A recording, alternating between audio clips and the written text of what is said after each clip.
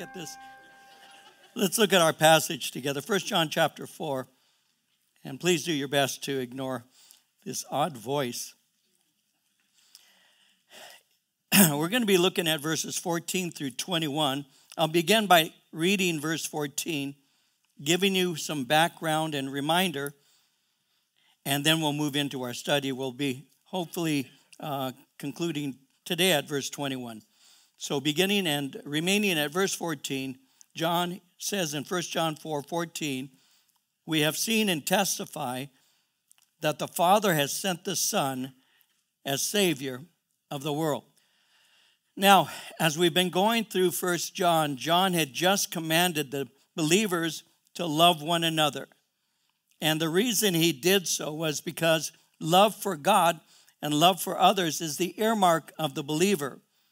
This love of God for others and the love towards God is what identifies you. It identifies me as a genuine believer in Christ. Now, during this time, the kind of love believers exhibited in the world was considered to be unique. The kind of love that they showed was rarely seen, and it was noticeably different than the world that Christians occupied. Somebody wrote, the Christians' love was so clearly demonstrated in actions that the sincerity of their heart was undeniable. Now, that was the result of living out God's word. It was the result of walking in God's love and God's grace. It's like what Paul told Titus in chapter 2, verses 11 through 13. He had said there, the grace of God has appeared, bringing salvation to everyone. It instructs us to renounce ungodliness and worldly passions and to live sensitive, upright, and godly lives in the present age as we await the blessed hope and glorious appearance of our great God and Savior, Jesus Christ. Now, when you read your Bible, the book of Acts gives us a description of the practice of the early church. In the book of Acts, chapter 2, verses 44 through 47, it says, all who believed were together and had all things in common and sold their possessions and goods and divided them among all as anyone had need. So continuing daily with one accord in the temple, breaking bread from house to house, they ate their food with gladness and simplicity of heart, praising God and having favor with all the people. And the Lord added to the church daily those who were being saved. And so they revealed that they loved God. And the way they did this was by loving Him and loving others. Again, that's the way of Christ. Ephesians 5 verse 2 says, walk in love, just as Christ loved us and gave Himself up for us as a fragrant sacrificial offering to God. So as we've been going through this, John has made it clear that the one who doesn't love doesn't know God, because God in His very essence is love. And one of the elements of love and His love, one of His elements of who He is love. And His love was revealed in Jesus' death. So the point is, if God loved us like that, John has made it clear we should love one another. If God loved us enough to send His Son Jesus Christ to die on a cross for us, if God demonstrated His love toward us in that while we were yet sinners, Christ died for us. If God really did that, which He did, then the greatest evidence that we know Him is that we would love Him first for doing so and love one another. I was talking to my wife just recently. I talked to her so I can have illustrations in Bible studies, and no, I'm just kidding. We were talking the other day, and we were talking about the love of God. How that, for me, and I was sharing this with her, for me, the thing that drew me to Christ was the love I saw believers had for one another. Because I started hanging around with Christians. My friend Bill, at that time, had professed Christ, and he was inviting Christians to his house. And I was remembering the other day how I would go to his apartment. And when I would go there, I began to sense that there was something different in the people around me. And I didn't know exactly what it was because my background was very simple, like many of yours. It was a worldly background. And I had been immersed in drugs and alcohol, so The people I hung around with were not what you'd call sacrificial. What we were is we were people who were parasites. We would take advantage of each other. So if you had some pot, I'd give you a ride. If I had something you needed, there'd be an exchange. But there never was really any generosity amongst us, and so I started seeing these Christians. And I began to pick up very early that they were generous, that they were kind to each other, that they weren't ripping each other off. They weren't hiding anything. There's so many things I saw. And it was that I didn't understand. It was that I liked but didn't know its origin. It was that love that they had that was explained to me through the gospel. So when I got saved, it began to click. It began to make sense. If you love God, then you love others. And that's what the Bible says. That's what we're looking at. And John has been saying that. Now he had said in verse 13 of the same chapter, by this we know that we abide in him and he in us, because he's given us of his Spirit. So he is reassuring his readers. He's giving them words of encouragement. He's giving them an assurance of salvation. And he's saying that believers can know that we abide in Christ. Now, how do we know that we abide in him? How can we know that we know him? How can you know that? I was thinking as I was preparing the study about an experience I had when I was in an airport. I was flying from Dallas. And I was flying from Dallas back home. And as I was there in this particular airport, I was by myself. And a man was walking around speaking to different people. And me, I'm one of these people who gets curious. I wonder, what's he up to? What's he talking about? And so I know he's going to approach me eventually. And so I'm kind of preparing myself for whatever it is that he's talking about. And he did. He walked up to me and he began a conversation. And I appreciated the conversation and all.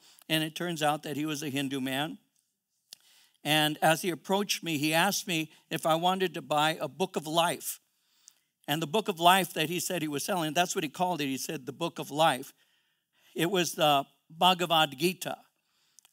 And it's one of the collection of Hindu scriptures. And so he told me that he had a book and that this book was going to reveal eternal life to me. So what a wonderful segue into a conversation about the Lord.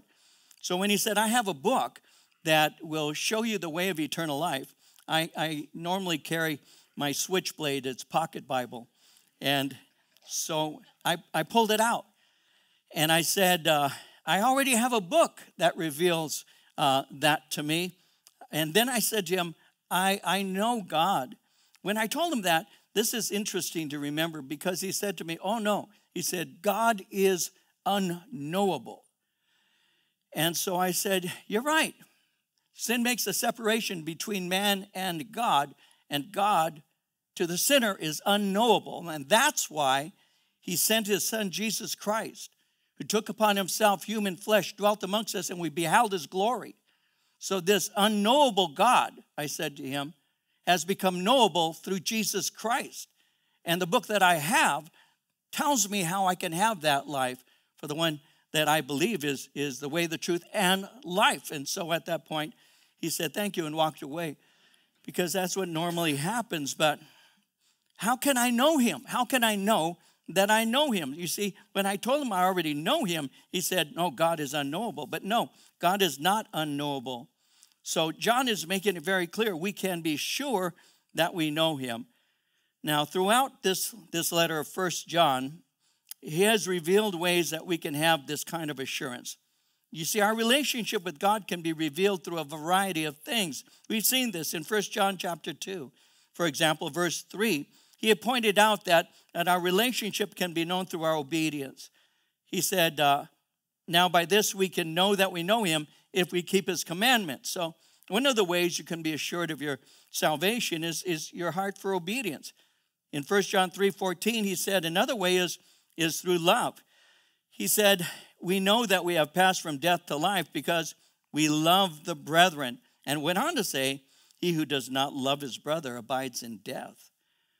In 1 John 3:17, we can have assurance because we have a loving, charitable concern for others. There he had said, but whoever has this world's goods and sees his brother in need and shuts up his heart from him, how does the love of God abide in him? We looked at 1 John 3:24, and he had said there, he who keeps his commandments abides in him, and he in him. And by this we know that he abides in us by the Spirit whom he has given. So we know him through our obedience, through our love for others, through the charitable concerns that we have. We know him by the Holy Spirit who dwells within us. You see, when we're saved, the Spirit of God takes residence in our lives. Remember this, God does not dwell in temples that are made with human hands. In the book of Acts, chapter 7, verses 49 and 50, it reads, heaven is my throne, the earth is my footstool. What kind of house will you build for me, saith the Lord? Or where will my resting place be? Has not my hand made all these things? God does not dwell in a temple made by human hands. Human beings could never build a temple that is really suitable for him. So what he has done is he has created a temple for himself. The Bible tells us he dwells in us. In 1 Corinthians 3:16, know you not that you are the temple of God? The Spirit of God dwells in you. I'd like you to rest on that for just a moment. It's a question that Paul was asking in the church, but it's a question that the church of the 21st century could also be asked. Don't you know the Holy Spirit dwells in you?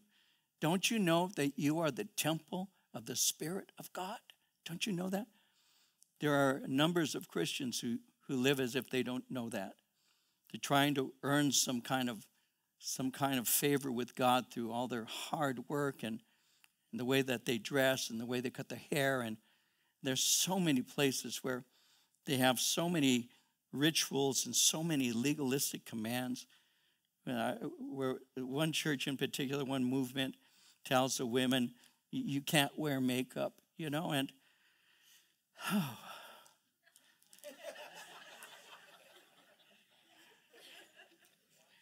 if the barn needs paint it. Yes, can I get an amen? And those are all masculine voices I hear. But, it's such legalism. It's so hard, In Romans 8:16, it says, the Spirit himself bears witness with our spirit. We are children of God. And so the Holy Spirit makes it known to us. And so in verse 14, he says, we have seen and testified that the Father has sent the Son as Savior of the world. In other words, when he says we have seen, he's speaking as an apostle. And he's saying, I am personal witness of the mission of Jesus. And his mission is salvation. And that's what we testify about. Our commission is to proclaim the truth. Our commission is to tell the world why God sent Jesus. You see, Jesus in Mark 16, verse 15 said, go into all the world and preach the gospel to every creature. See, this is something we don't keep to ourselves.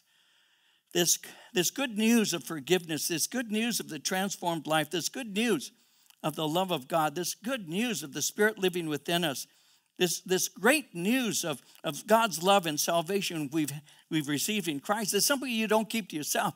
It's something you share with people. And that's because God desires people to be saved. 1 Timothy 2:4 says that God will have all men to be saved, to come to the knowledge of the truth.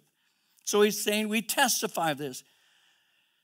You are witnesses. If you're born again, you are a witness of the Lord Jesus Christ.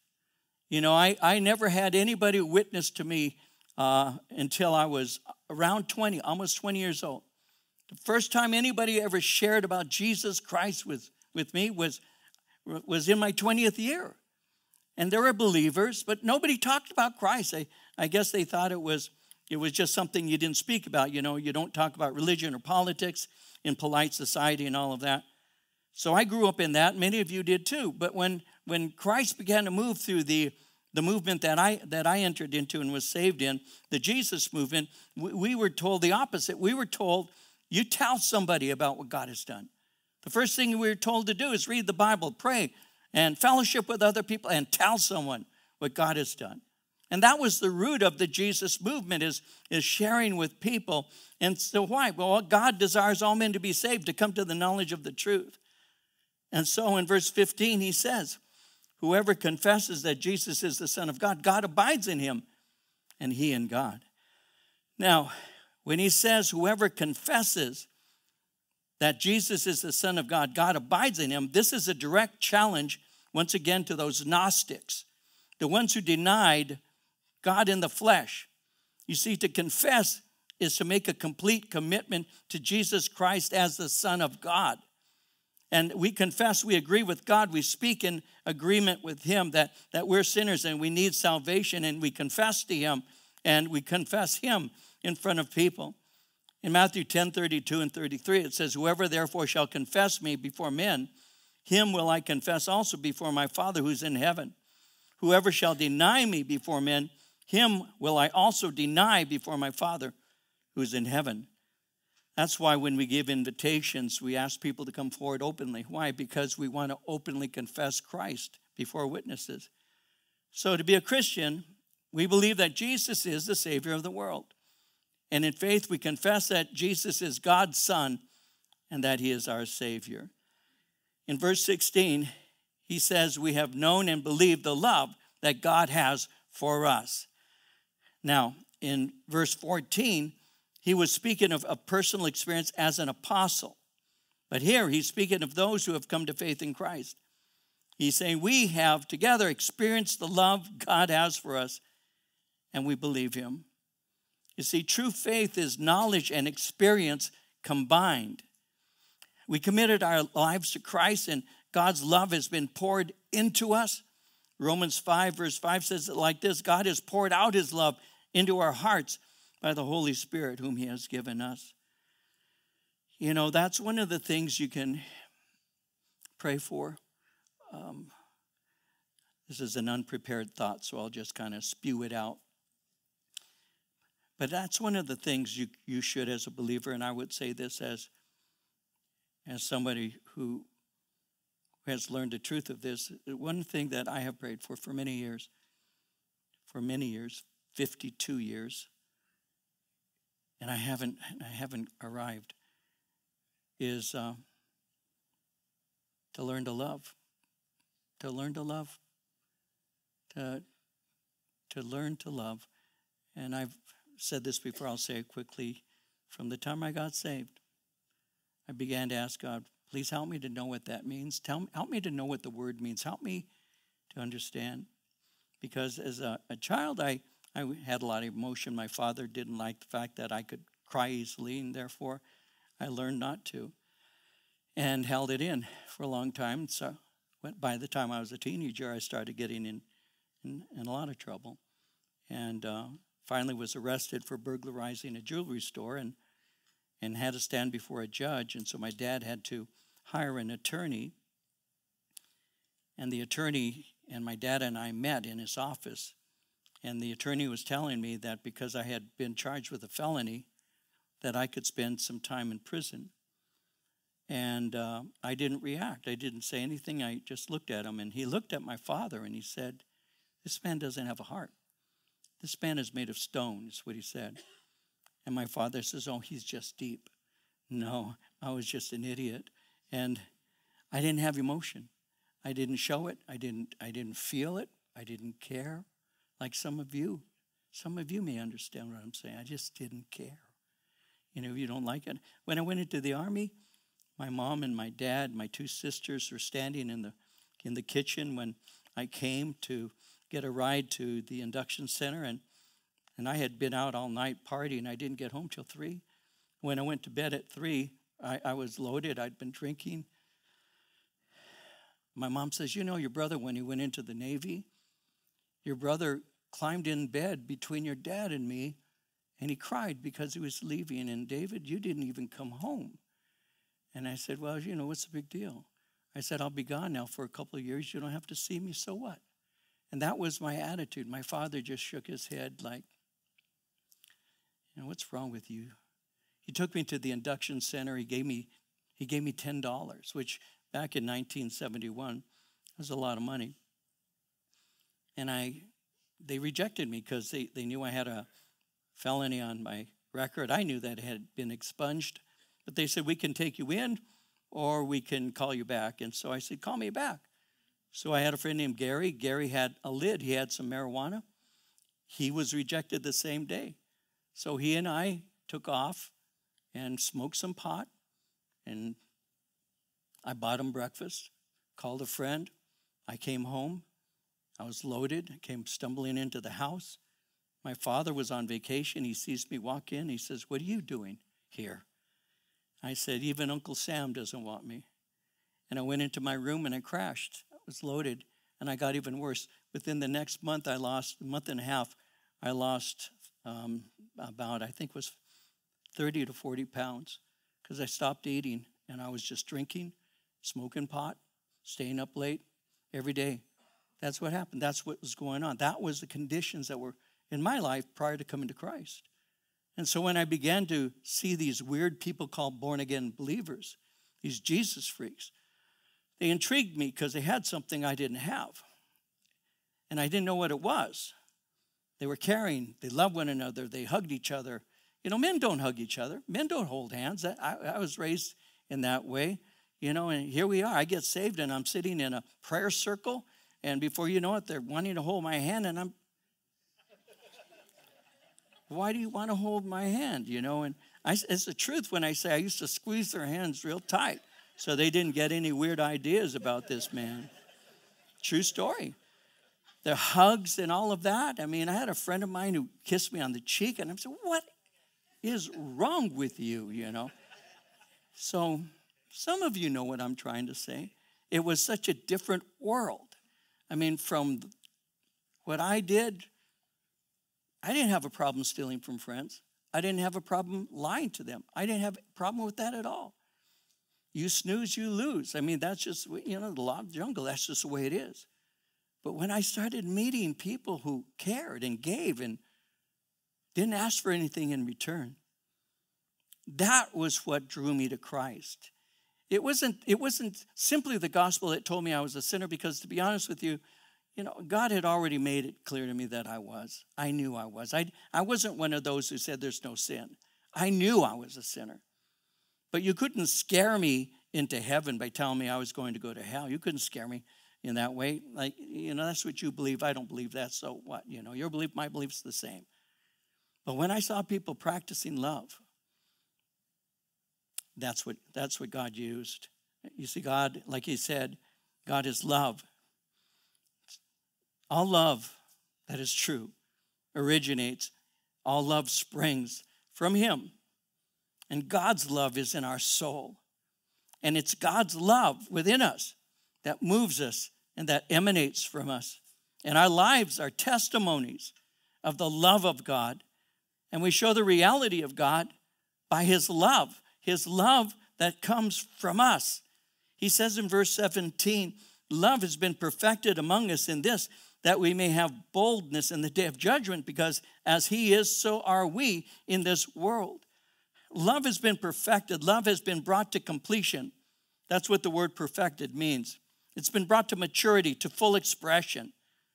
He's saying love is brought to maturity by our being loved by God and our loving him. There are those that say, well, I love God. But the Bible says if they don't have Jesus, they don't have love. And without this kind of love, they're not going to have peace about this day of judgment. You see, God's love settles your anxious heart. No longer will you fear being rejected by him. No longer are you afraid of being judged by him, because his love that was shown in Christ and his promise of mercy settles you and gives you peace. He says in verse 17 that we may have boldness. That word boldness speaks of confidence or assurance.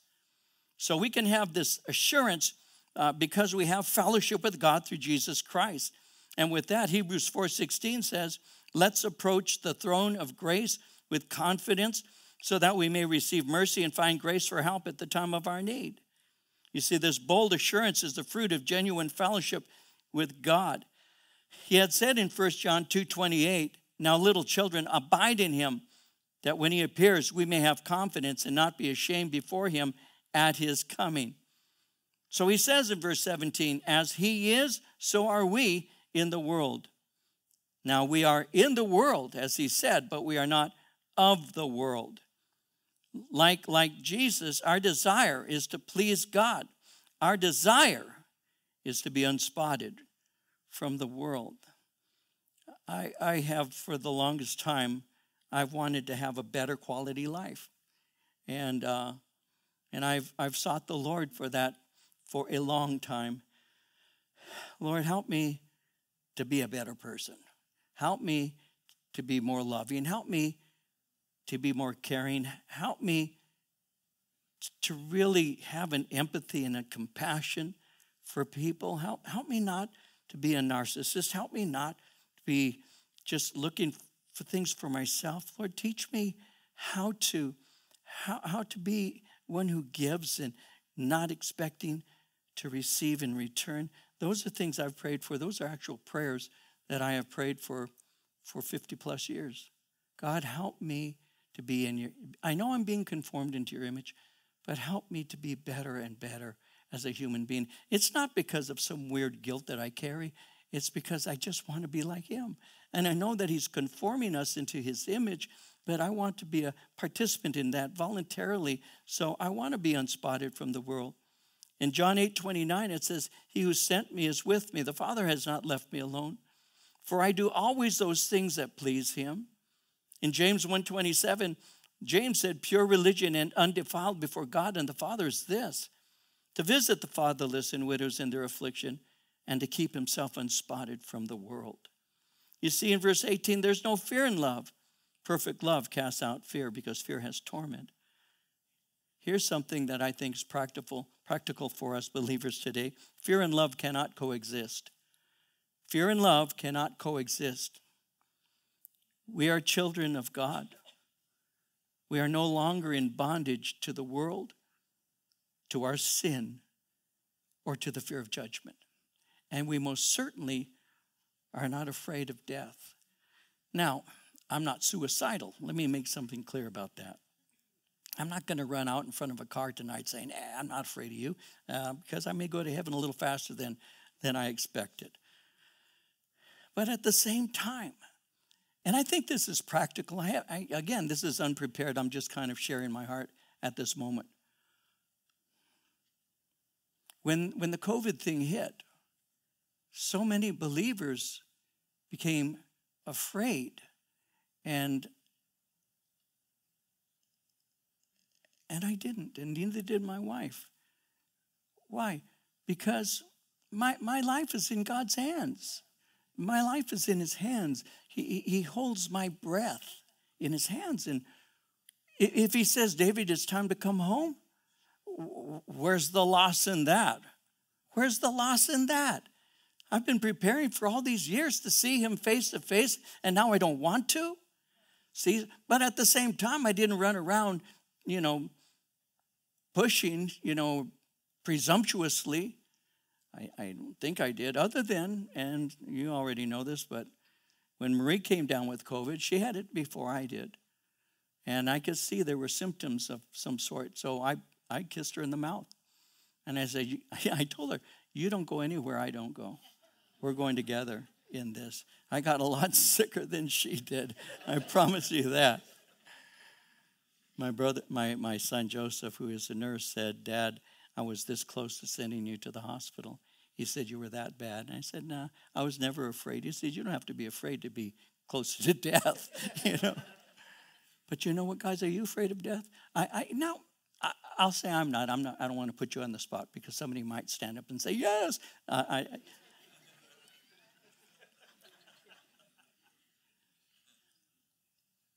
All I know is that death is an enemy, but death has been conquered by Jesus. That I do know.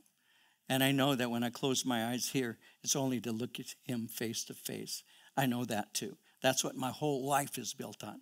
So why would I now be afraid of going through that passage to see him? So I'm not. I'm not afraid. Perfect love casts out fear. Why? Fear has torment. The person who's not right with God is actually in torment because he doesn't know where he stands. And God has given to us his Spirit that awakens us to the reality that we are his children. And as his children, we're not in bondage to fear anymore because perfect love casts it out. So we have confidence in the day of judgment because, again, love drives out fear of judgment. You see, Satan uses fear, but God draws with mercy and grace.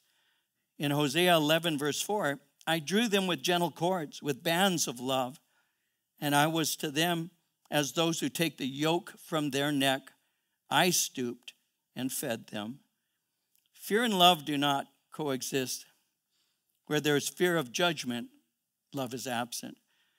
Somebody said, for a Christian to be fearing final judgment reveals a concern for personal condemnation and judgment, which in turn reveals an imperfect understanding of salvation. So perfect love literally drives out fear because it does not exist in real love. Perfect love produces perfect or mature confidence. It's the result of a genuine conversion. It's not the result of self-deception.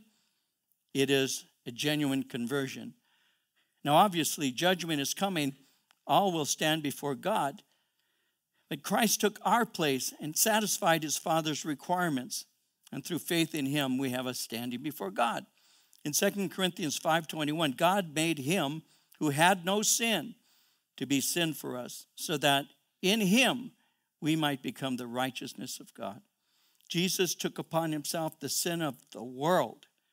He became sin. He took upon himself our sin. And he took what was mine, and he took it upon himself. And then he took what was his righteousness, and he gave it to me. So he took upon himself my sin, your sin, but he gave to us his righteousness. That's what salvation is. And that produces confidence. It's a confidence that we have in the day of judgment. And the one who fears, he says, is simply has no assurance of salvation, because in a relationship of mutual love, there's no room for fear. Now in verse 19, we love him. We love him because he reached out his hand and he saved us. He drew us by the fact of his love, not the fear of his judgment.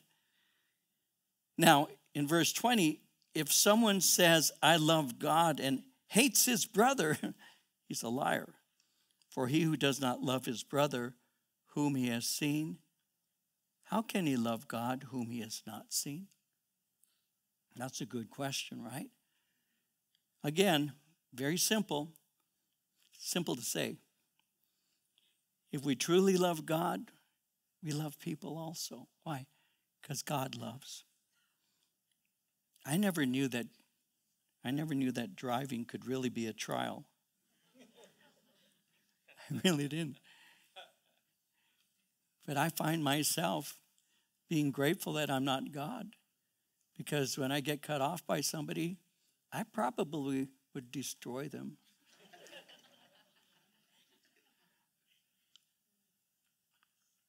You know, if you really love God, you'll love your brother. If you really love God, you'll love others. You know what my desire for us as Christians is? I'll say it real quickly. My desire for us as a fellowship. We're going on our 42nd year. I'm going to have to fire Jared, who said 43. It's actually 42. He'll never see 43.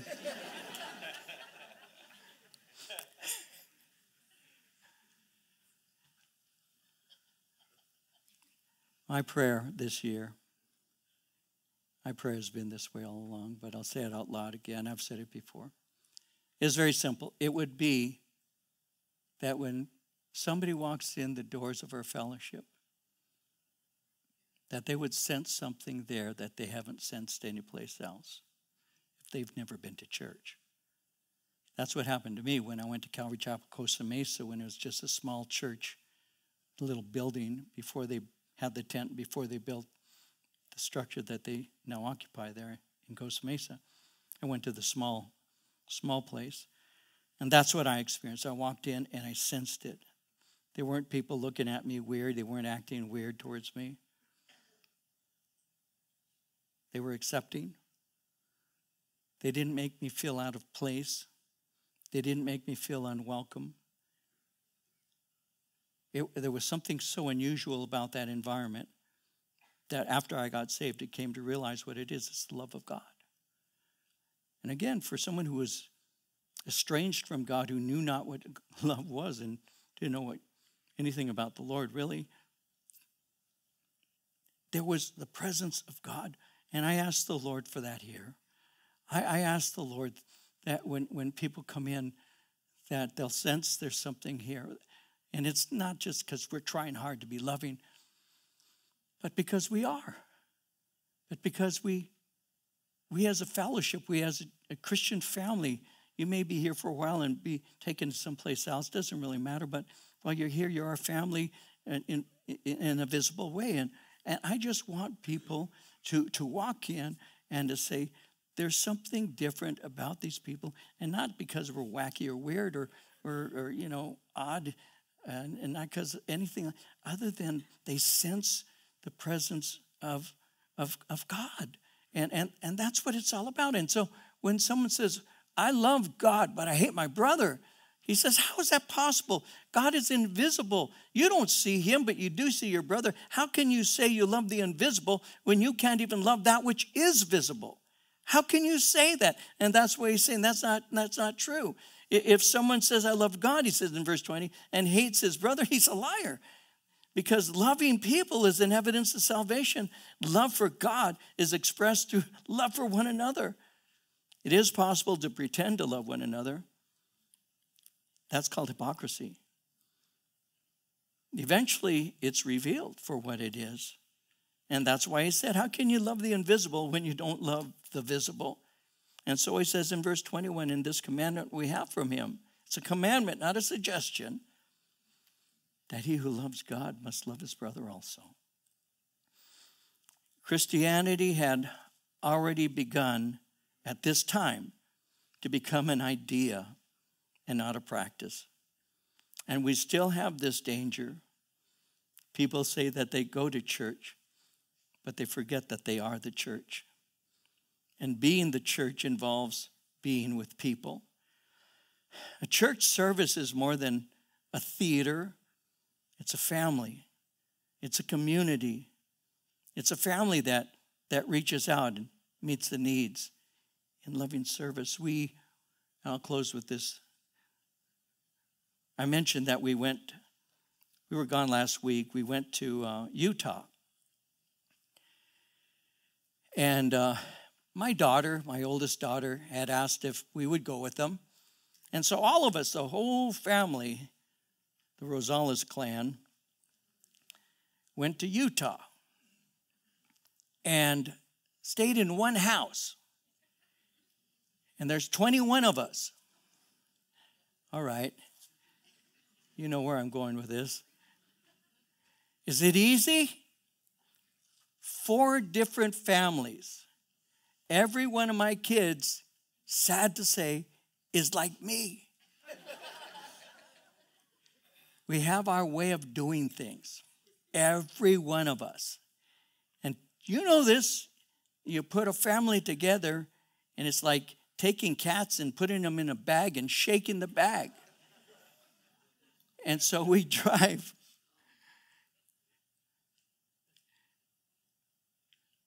All right, I'll say this too.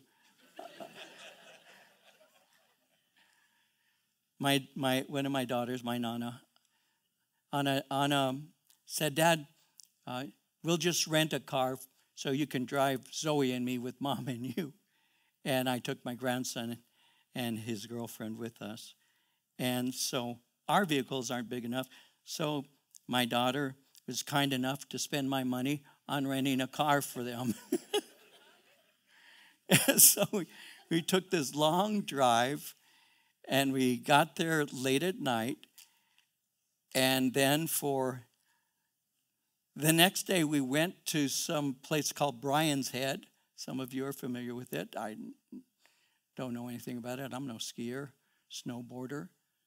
And so we went one day, and we stayed and watched our grandchildren and two of our babies, one of our babies who was taking a nap. We love it. And for the next few days, we didn't go out into the sun. The snow. We did a couple times, one time really. Marie and I took a walk. We felt like athletes. We walked a half mile and in the cold. Why am I telling you this? Well, because when you get a family together, even though you were raised together, you have the same father and mother in a family, human family, you still have your own ways of doing things. And you have to find places of compromise, or else you'll be at each other for days. That's what happens. I wish I could say that I raised perfect Christians, because I'm a perfect Christian, but it's Marie's fault. But so what do you do when you're crowded, 21 people in a house? You learn to get along. You learn to just get along. Church is no different than that. I'm going to leave that church because they don't smile at me. Well, the next church you go to, they won't smile at you either. I'm not going to go to that church because it's filled with sinners. Well, if you find a perfect church, don't go there. You'll ruin it because you're a sinner. And so what we do is we learn to love one another. Love isn't easy. Is it? Love isn't easy. It's dying. Dying to me, dying to my needs, dying to my narcissism, dying to my plans are always right. It's dying to that so that together we can experience something, right? That's marriage, that's raising kids, and that's church. So instead of losing faith in that person in the sense of, well, he says he's a Christian and look what he does, that's where God's love comes in, and we learn to encourage them and to share with them, and when given opportunity, maybe to speak to them. But we don't abandon them. We're there for them to the best of our ability. Of course, Jesus is always there. I can't be, I know that. But I want to be as much as I can. I want to be a help as much as I can, and I think that's what Christianity is all about, guys, is loving one another and forgiving one another, because love covers a multitude of sin. It's a demonstration that God really dwells in me, because God loved me even while I was yet a sinner, and Christ died for me. So I've been praying for years, God, help me to love my brother. Help me to love my sister. Help me to see him as a brother and to see him as my sister. And that way, Lord, the family of God, well, we might be able to get along, and we may be able to reach a world that is so lost and doesn't have a clue what love actually is. And when they're looking around to see what is love, and they see a church that squabbles, or there's gossip, or there's meanness of spirit, or self-righteousness, and that can be in any church. I've had people who left the church because that church has people who have tattoos. Come on. Oh, they had piercings. I'm not big on piercings. That must hurt. I've seen some people and I've thought, that must have hurt, for what they did to your face. If you think that's cute, it's up to you. But you know what? We used to have a song that said, looking past the hair and straight into the eyes. What we learned to do is we learned to look past the things that made us different so we could see the things that joined us together. And what is it that joins us together if it's not the love of God? If it's not a mutual love for Jesus Christ? That's what it's all about. And that's why John would say, the one who doesn't love doesn't know God. God is love. The one who says he loves God but hates his brother, how can he? How can he say, I love the invisible God, the God that he cannot see, and yet he hates the one, his brother, whom he can see? How can the love of God dwell in such a man? So God comes, changes our hearts, and teaches us to care for other people, and we become a community of the redeemed. We're not perfect, but we are family, and that matters. In the house of Christ, that matters. Our Father, I pray that we would learn